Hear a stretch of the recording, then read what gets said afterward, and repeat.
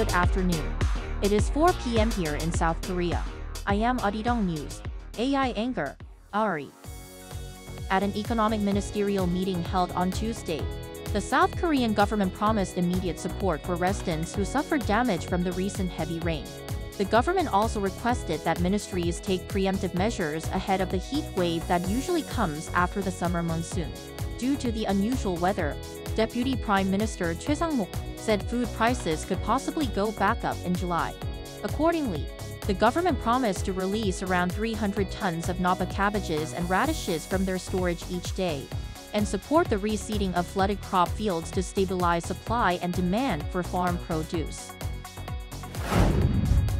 An arrest warrant has been issued for Kim Beom-soo, the founder of Kakao Corporation, over allegations of stock manipulation.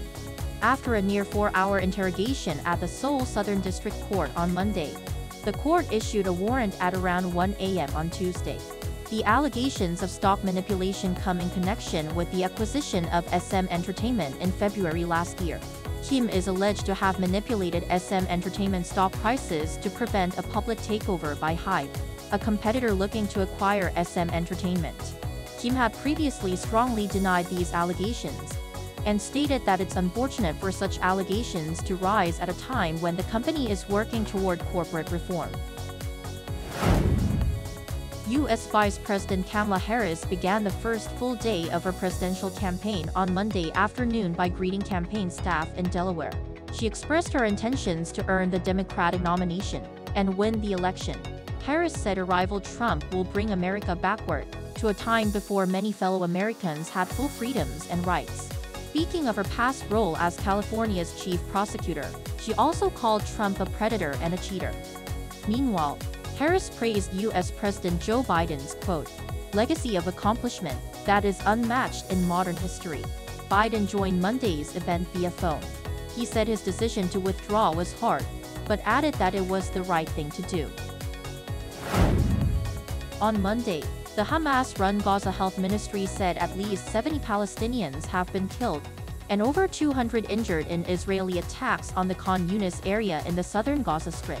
The Israeli tank shelling and air strikes hit early in the morning after thousands of Gazans were ordered to evacuate the area, which had previously been designated as a safe zone. The Israel Defense Forces said on Monday evening that the latest operation in Khan Younis was based on intelligence of terrorist activity and efforts by Hamas to reassemble its forces in the area. Tottenham Hotspur, including the South Korean national football team captain Son Heung-min, have embarked on their tour of Asia. Tottenham on Monday announced a squad of 31 players who will travel for the pre-season tour of Japan and South Korea. Rodrigo Bentancur, who recently publicly apologized to Son Heung-min for a racist comment that he claimed was a joke, will not participate, as two others who were part of their country's Copa America and European Championship squads. Heading to Japan for the first time in 33 years, Spurs will play J1 League champions Vissel Kobe this Saturday at the Japan National Stadium. Then Spurs will head to Seoul to face Team K-League on July 31st, and then Bayern Munich on August 3rd as part of the Kupang Play series. That is all for today. Thanks for watching.